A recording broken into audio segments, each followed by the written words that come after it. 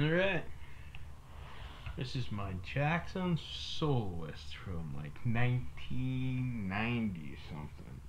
I want to say 98, maybe a little sooner. This is the guitar I traded my Ernie Ball Wolfgang guitar that I bought and played it. Didn't like the feel of the naked maple. Didn't like that I had paid $129 for a pawn shop guitar and switched the pickup in it, and it sounded as good, if not better. Definitely played better than the $1,300 guitar that I bought at the time. So, the internet was out back then, and there was a place in St. Louis that was trading, and I offered them my Wolfgang for this plus $200. So essentially I paid $1,500 for it, but really I was just getting out of the Wolfgang for $200. And this thing literally plays itself. The action out of the box, it's super light, super thin. The pickups in it, never touched anything. I haven't done anything to this guitar. It was just perfect the way it came. The action, the feel of the neck, the compound radius, absolutely made me, as the crappy beginner guitar player I was, sound a little bit better than I was.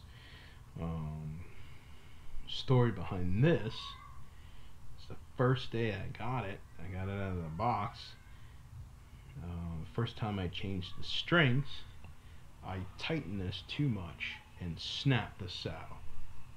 First week I got the damn thing, man, was I pissed.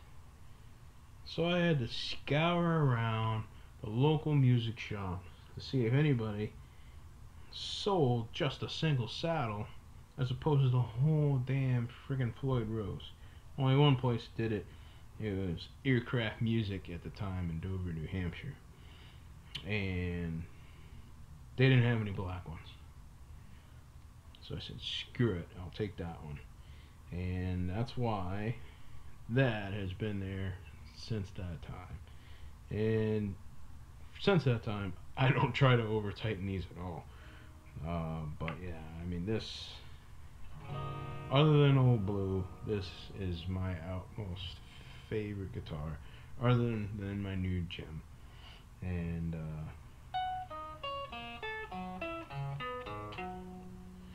this doesn't have the FU tone flow block on it. I think if anything I might do to this is probably that. Other than that, I'm not touching this thing. It's just out of the box, original, except for the screw up I had there. It literally, like I said, plays itself. Always wanted a Jackson. Only thing I probably wish it had was the reverse neck, but hey, I'm not gonna argue. I was totally astounded how this sounded compared to the Old Blue or the Wolfgang that I bought.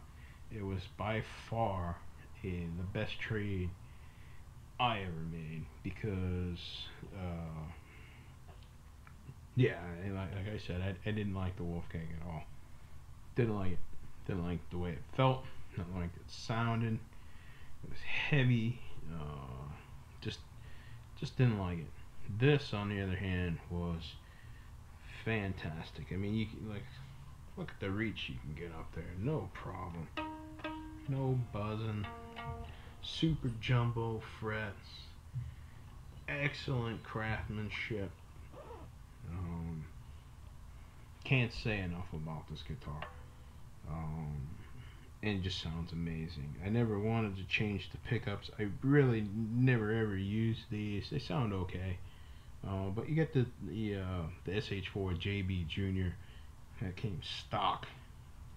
So there was really, and at the time before I got into the Stonewall pickups, this was the pickup I would copy. And if I got a cheap guitar, I would take this and put it in the other guitar, which I'll show you in the next guitar. I would just buy a Seymour Duncan JB SH4, whatever the hell you want to call it, and put it in a guitar so that I could get it to sound like this one, and it did. Um, Playability didn't play as nice as this, but I don't know what it is that they did, whether it's because it's the through neck or what. But I mean, once you tune this, it's just boom. It just stays forever. Like this is out of the box, still in tune. I haven't played this in friggin' a year. I keep it in there and I play my other ones because I beat on those. Comes out on rare occasions, but it my baby.